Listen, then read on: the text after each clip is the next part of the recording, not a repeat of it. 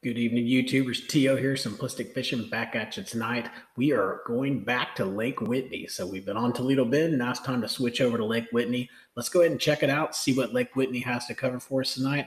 I think you guys are going to like it. We found a lot of good stuff last time, and I know we got some good stuff in store tonight. Let's get started. Here we go.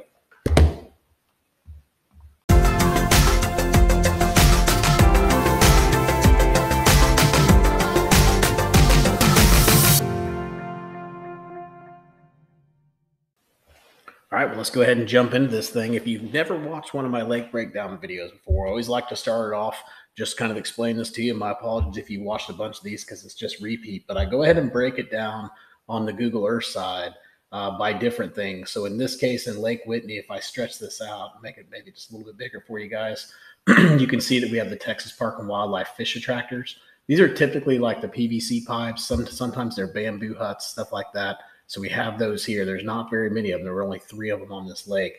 We also have all the offshore hotspots marked, so you guys can see those. Also had some brush piles I think I marked for this lake as well. There's different types of cover, so stick-ups, laydowns, brush, debris, all kinds of good stuff. If you just wanted to fish the rock, you could just select the rock.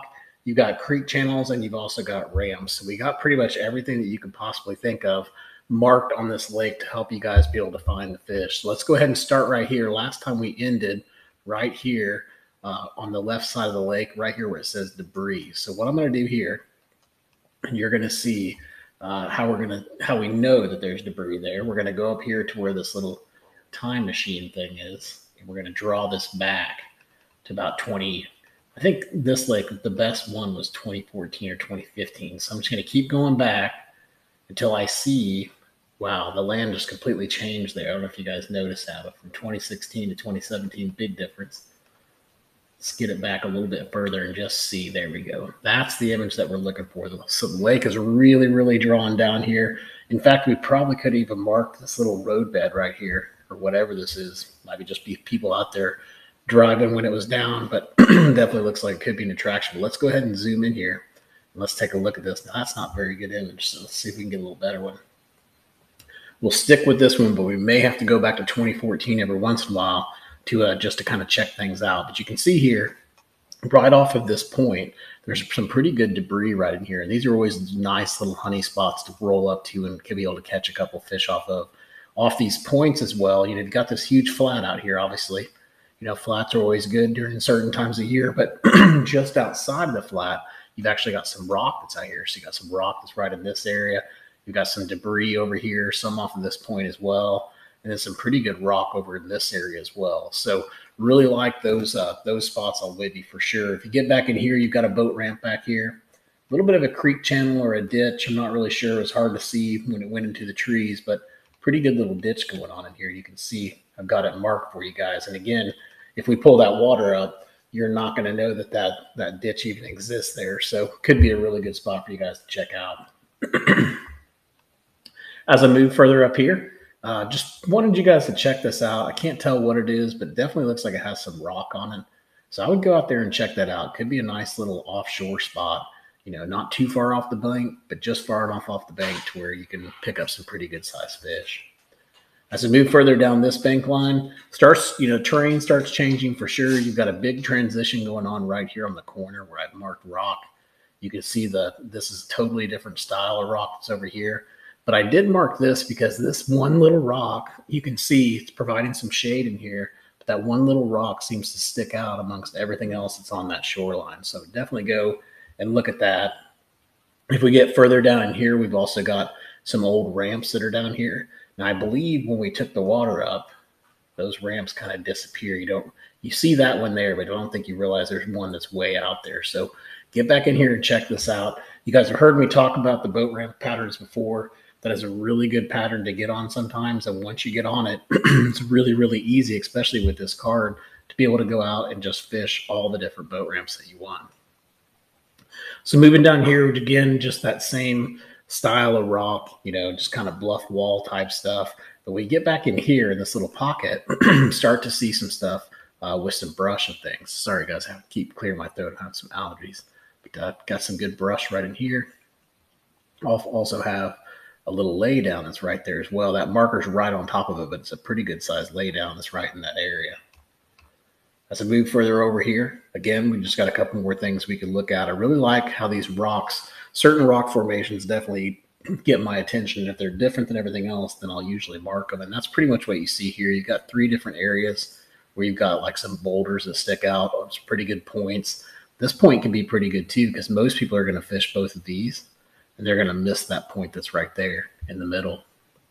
Also over here, some more of that rock, some more laydowns. I don't think there was too much back in the back. Yeah, I didn't see too much back in the back, but over here, you can tell I can't spell rocks. So I have to fix that one. But we also have some stick ups that's right around this little rocky area. So that looks pretty interesting.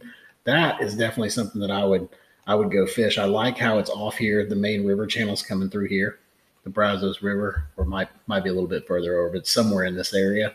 So I really like that, how they could pull up off here and do some feeding and stuff like that. Good stick ups, good rocky area, good point. Everything about that looks really good.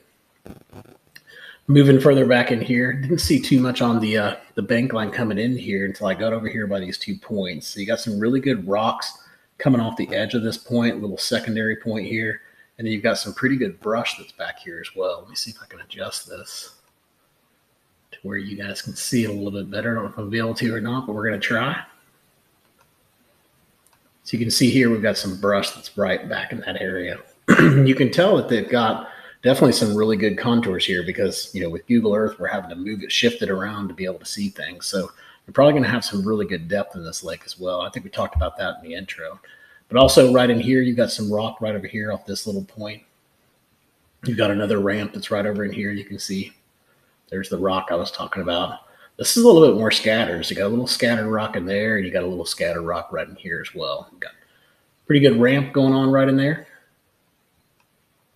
And then as you move further back here, the landscape kind of changes, kind of get off those bluff walls, and you get into these big, huge, you know, stones and things like that. So you got a real good boulder here. Got real good boulders here on this side too.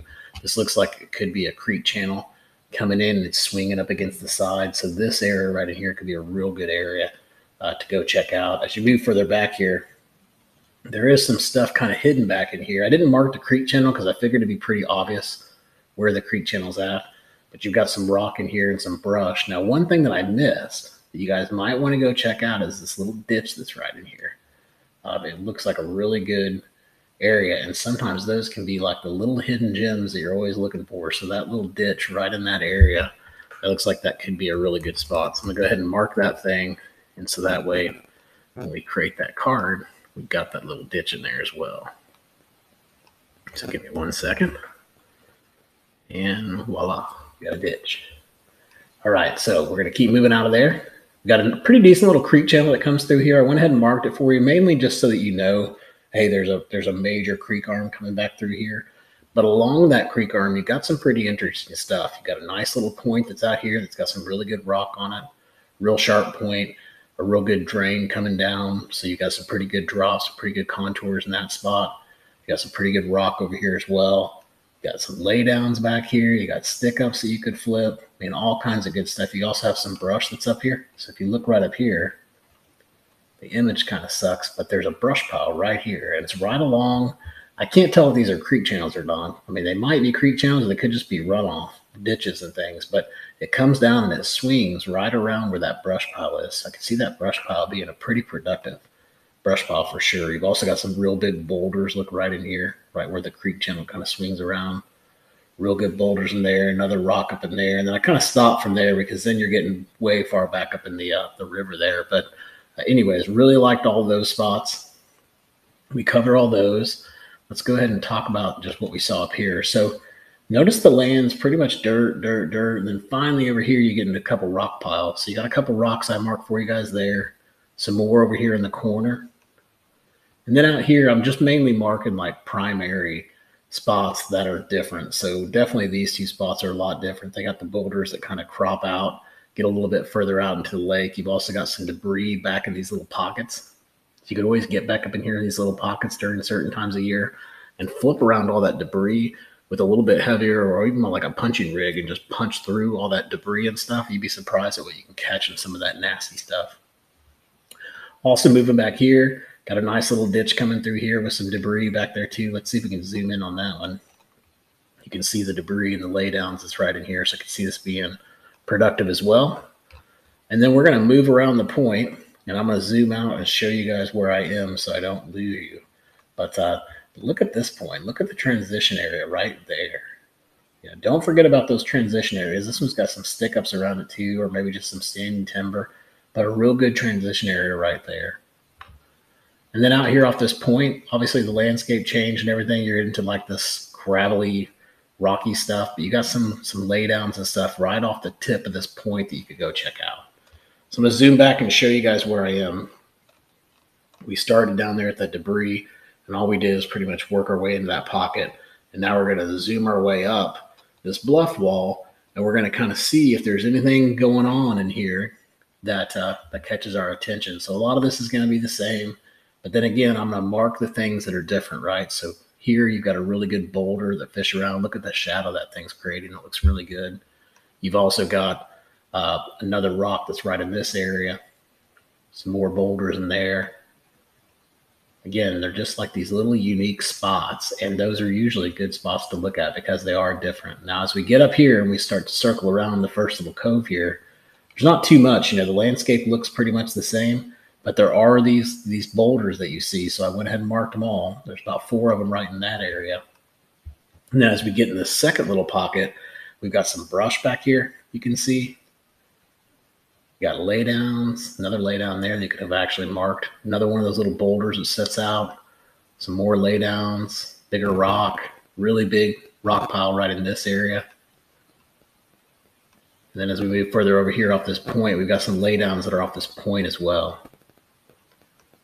Moving down, just looking for things, again, that are different, right? We're on that bluff wall. What's different? Is there a big boulder, or is there a big pile of rocks? Those kind of things we're looking for. And so both of these points kind of have that. It's different. It's got a transition area around it, and it's a different kind of rock on both those points. I'm going to zoom back out. We're going to go into this little pocket now. Again, a lot of this stuff looks the same. So it wasn't too much that I could mark for you guys, but I could definitely, pick up a lot of these boulders and stuff. So we got one there. Another one here, another good pile there, real good pile right there off that point. I like that one a lot. And then this one you can barely see. So interesting to see. There could be a little pile right in here that I just can't pick up via Google Earth. I'm going to keep coming up this. This is B Bluff. Again, you got some really good rocks coming down in here. These bluff walls can be good, especially in the wintertime. You've also got some really big rock coming right in this area. This one really comes out. Some more boulders down there sticking out, more there, kind of the same thing. And then if you come up here, it gets sandy again, and then you get a little bit of rock going off this point right here. And I like how that point sets up. So let's move back in here. We're going to go back in this pocket. There's only 2 things back here to point out to you guys. One, there's a brush pile back here that I can see. It's right there. You can kind of see it right underneath that anchor. And then up here, there's a pretty good laydown right here by the ramp. So you got a ramp up here, and then you got a really decent looking laydown that's right there in that area. Moving on up here, again, all the same thing until you get right around this area and you get this chunkier rock. So you could fish right around this area or in here. Both of those spots have that chunkier rock where it's rock and it's gravel, but there's not much to it until you get right in these areas.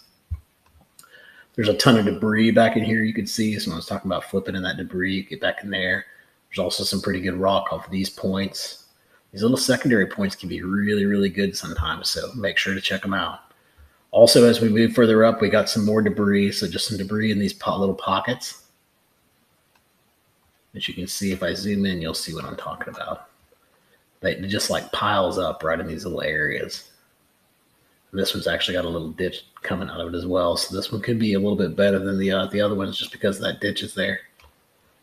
So I'm going to zoom back out, and we're going to go up around this ridge. Let me show you guys where I'm at. Almost up to the big turn up there. I'm going to zoom in here and show you guys this. There's some debris right off this point. Almost looks like a laydown of a tree or something like that, but check that one out. We've got some brush back in this pocket. It looks good. Some more laydowns for you guys that we marked. This one looks really good. Looks like a really good size laydown. If you're picking it up that good from Google Earth, you know it's good. And then look at the drop that this rock has. There's some significant drop going on right in there. Let's pull the water up and see what it looks like. Yeah, it's still there even with the water up. But notice there's something offshore going over here as well. So this looks like it could be a really good area to fish around. I'm going to draw that back down to 2015 or 14 or wherever the heck we were. And we're going to keep on moving down. We got some more laydowns that are in here. So here you can see a pretty good laydown. This one has a laydown, but it's also a little ditch. Notice how it kind of looks like it, it bends in. These spots can be really good, especially if you got a laydown in there too. So that's a really good recipe to find some fish right in that area. Move it over here. Again, changing. The rock changes here. You can tell it totally changes. So these two little points right in here look like they could be very, very interesting. I'm going to swing down here. Again, we just got, more rock.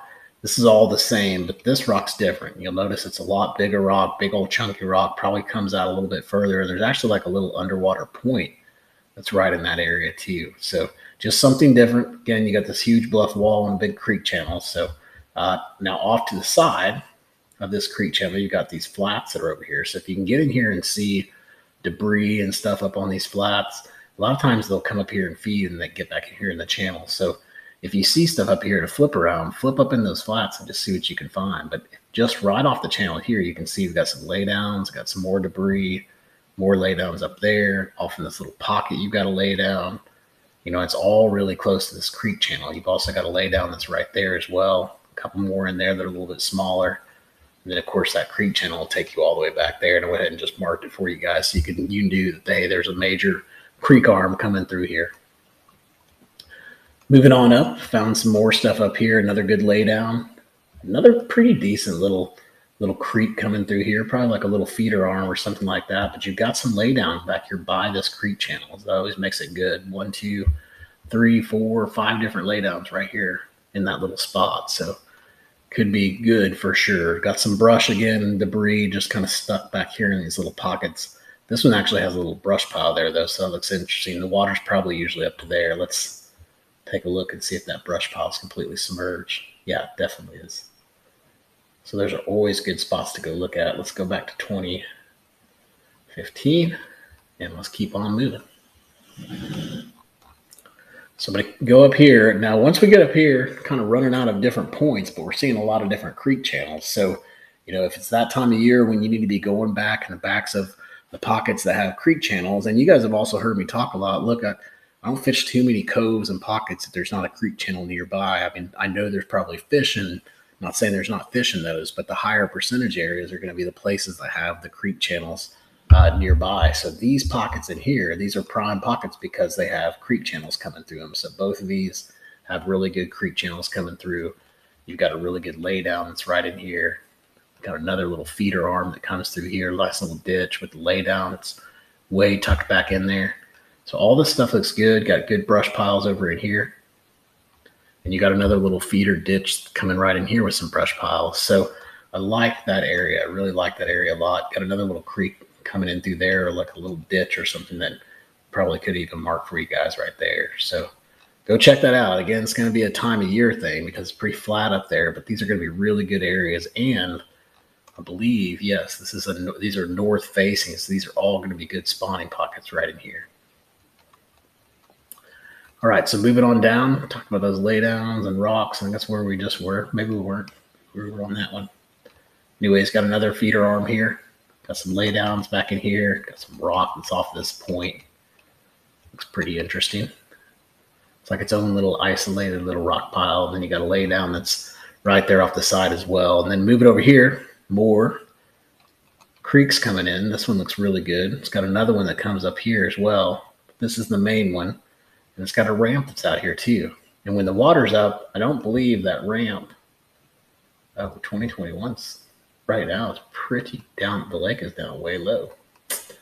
Might even go to that. There's a kind of probably normal lake at pool. You can see that ramp's pretty well pushed under. Let's go back to 2021 because that's actually a better image than what we were dealing with earlier. So I'm going to keep going down through here. Sad that the lake is this low. We got some pretty good drop going on right here. You can tell there's some kind of a ledge or something going on right in here. So check that out. And then also if you look, this is a different kind of rock right in here on these two little points than it is everywhere else. So you could go check those out too. Getting back in here, we've got another little feeder creek or something going on. But if you look right here, it's got a little point that comes out that's got some rock right off the tip. So I would fish right in there, right where I have that marked as rock. Coming down here, just some more rock and stuff to take a look at. I guess this one's not as far because you can't really tell. So let's go back to where we were, and now you can tell that this one's just a little bit further down. So you can tell we got a couple different rock piles in there. See if I can go back, clean that up.